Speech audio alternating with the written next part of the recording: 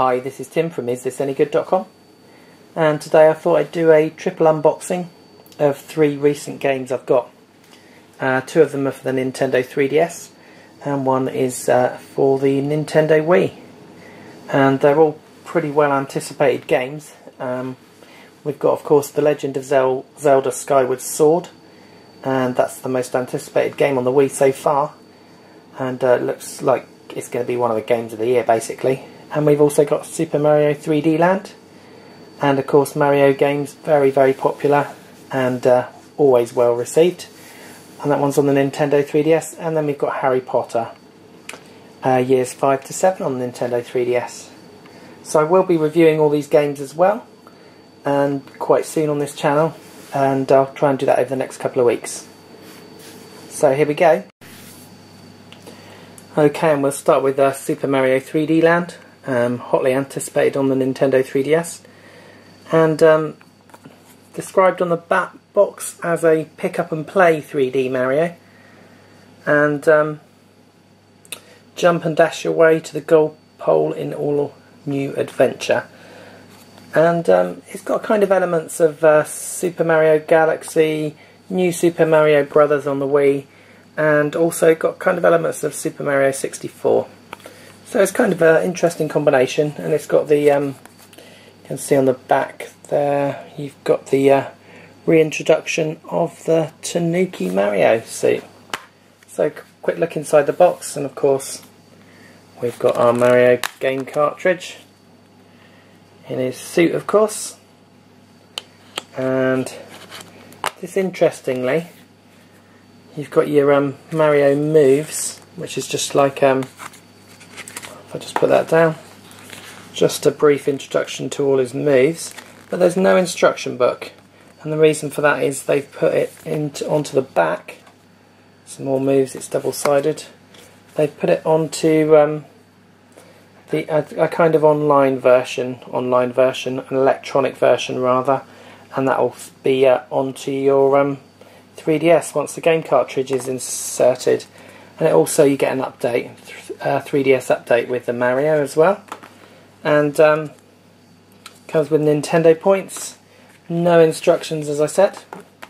You just get, also seems to be a promotional leaflet of some upcoming games and some games that are out already, and that's pretty much it for Mario. Looks like a great game, and you'll probably see some people have already got their walkthroughs completed already. And like I said, it's been out already for a few days in the US. So I'll be doing a review on that one, along with a review on Lego Harry Potter, which we'll have a quick look at next. So just looking at the back, the battle is building. Encounter new faces, new challenges and more magic. And there's over 150 characters to unlock. And you can explore different sort of scenes and places from the films years 5 to 7. Now there's 2 editions of this, and this one comes, as you can see, with a mini build Lego set. Not sure how widely available it is. I think it's pretty widely available in both sets. And you can just see you get a mini sort of Harry Potter Lego set, which is quite nice, makes a nice present if you're into the Lego games. And just have a quick look inside the box. And we've got, of course, the game cartridge there, and of course the instructions. And for some reason I didn't get any points with my game. Sometimes I do, sometimes I don't, and not sure. I have to do a quick look through the instructions. There is some Street Pass functionality, but there's no online functionality, and there's lots of building of Lego as per the Lego type games, and it looks like a really good game. So we're having another look at that, and I'll be doing a review as well on this channel very soon. So finally we're going to come on to The Legend of Zelda Skyward Sword. Okay, now this is the special edition, and I'll be fairly brief with this unboxing.